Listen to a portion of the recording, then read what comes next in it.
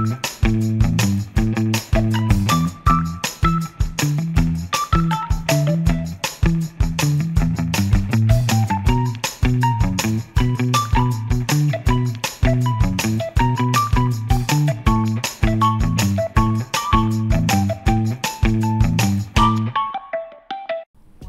and welcome back to Alex Goes Sailing.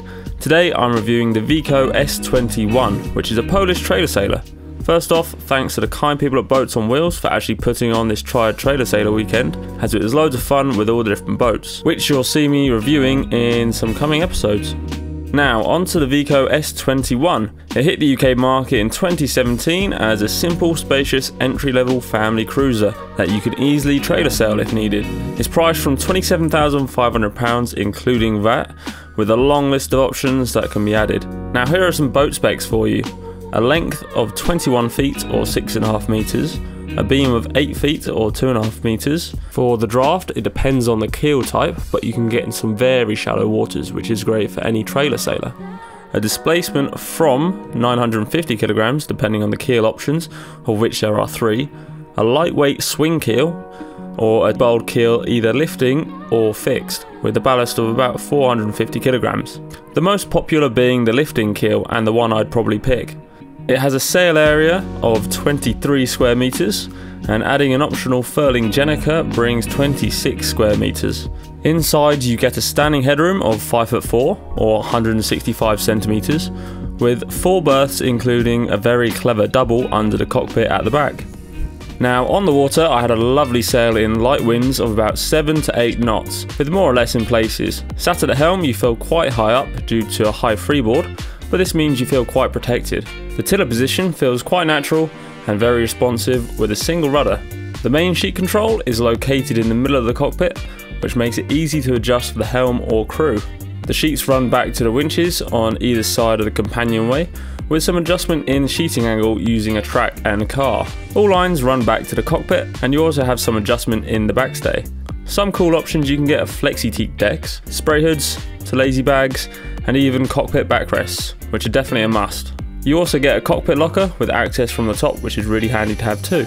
Now I logged the sail of the Viko, which you can see in the first segment of the graph, with the second segment being of a Racier Sun 2000, which you can see in another review coming up.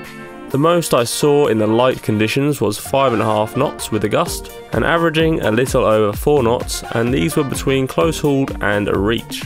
Good speed considering the light winds, I think.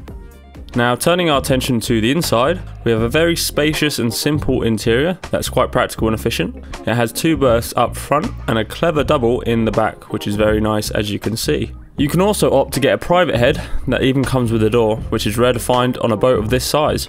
You get a good amount of room in the galley area with pumped water and a good 12-volt electrical system that you can add options to above the standard fit out.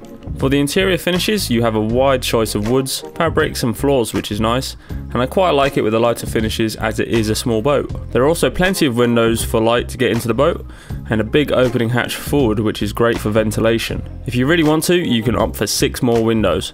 The table in the middle is great and also houses a keel system. Build quality is the next important thing to consider when getting a boat. I found that the Viko was well put together and had a solid feel to it. No creaking, flexing or anything of the sort. The fit and finish inside and out was very neat and tidy, with tight seams and joints around the interior. Now let's turn our attention to the trailer sailing ability of the Viko S21. This applies for the lifting and swing keel variants, with the swing keel version being a little easier to get onto the trailer as it has a flat bottom. As always with trailer sailing, the mast raising is the most tricky part. The S21 has a very clever solution to this. An optional A-frame system that stays in situ, meaning that you don't have to spend a lot of time setting it all up and removing it. As you can see, there is a pulley system that makes it easy to lift and lower the mast, and it has a pin that locks it in place once the mast has been raised. There is a frame at the back of the boat that catches and supports the mast for transport. Overall, a very simple and safe and easy system, which means you can get on the water faster, which is great. The weight of the lifting keel version on a trailer is about 1.5 ton, so bear that in mind for the car you want to tow with, as it needs to have the correct rating.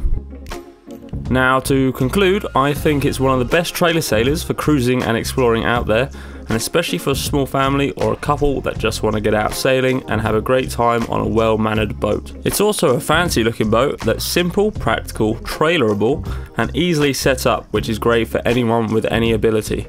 I definitely recommend going over to the Boats on Wheels website or the Viko website to get more information, and I will leave those links in the description below. Now, I hope you like this review and test sail of the Viko S21. Please let me know what you think in the comments down below, and also what other boats should I review. Thanks for watching, and I will see you in the next one.